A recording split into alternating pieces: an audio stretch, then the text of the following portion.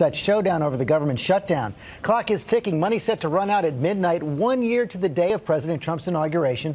The ball is in the Senate's court now after a vote in the House last night. And our senior congressional correspondent, Mary Bruce, is on Capitol Hill with the latest. Good morning, Mary. George, good morning. With just hours to go, there is no solution in sight. The House last night did pass a plan to temporarily keep the government open, but the shutdown threat remains. And now this morning, all eyes are on the Senate. Overnight, the House passing a plan to temporarily keep the government up and running.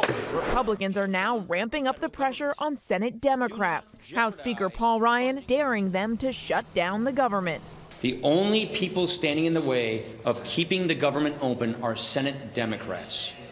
Whether there is a government shutdown or not is now entirely up to them. But several Senate Republicans aren't sold on the plan, and a strong majority of Democrats oppose it. The House bill is a joke, and it does not have my support. They're demanding any deal include action to protect dreamers, those nearly 800,000 undocumented immigrants brought to the U.S. as children.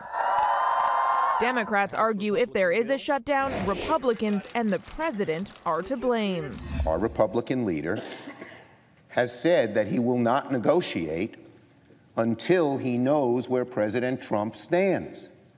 That's why negotiations haven't gotten anywhere. There is a bipartisan proposal on the table, but the president has rejected it.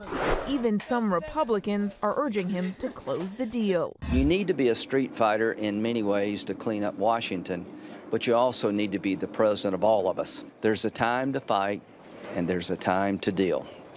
It is now time to deal. Now, the blame game is already well underway here. Republican leaders say Democrats are holding funding hostage to get what they want on Dreamers, while Democrats say Republicans will ultimately be to blame for any shutdown because they're in control here on the Hill and at the White House.